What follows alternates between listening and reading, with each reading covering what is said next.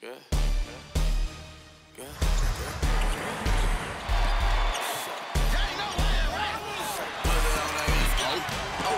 That's my game since I was small. I always try to change direction and keep my defenders off balance. That's the way I play.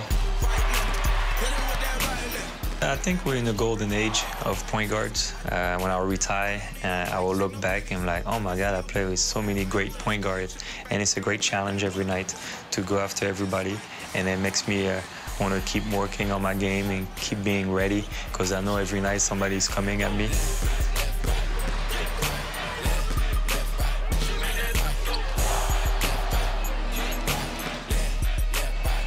You, Timmy, Manu.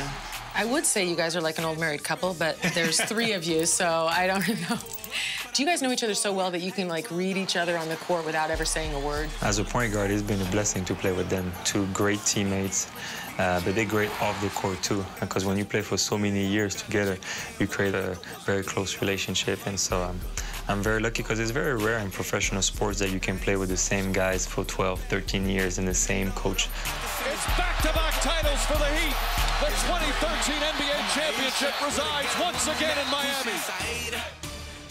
Out of the three of you, who had the toughest time letting Games 6 and 7 go? Well, I think Timmy, because, you know, he's the oldest and he knows that the opportunity is very rare, so I'm sure he took it hard. We all took it hard, but I think Timmy because he doesn't know how long he's going to play.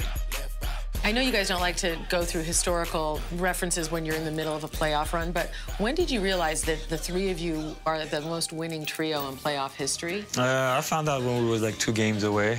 It's just almost unrealistic. When I see my name and Manu and Timmy next to Magic and Jabbar, it's like almost like unreal. When I grew up coming from France, they were my idols, and now to be in front of them is just like a dream. What would it mean for the three of you collectively to get this championship?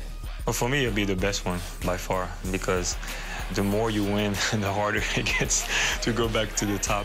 After everything we went through, winning in 07 and then finally coming back last year, and to be so close and to lose and then to come back the next year, it shows a lot, you know, our character and how strong we are mentally.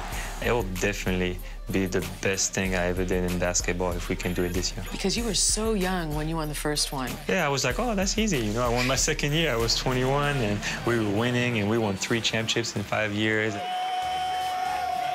You thought, this is easy. And so I was like, oh, that's good. We're going to win for a long time, and nothing is guaranteed, and you get older, and other teams get better, and then it's harder and harder. And so that's why I think if we can do it, I put it at the top.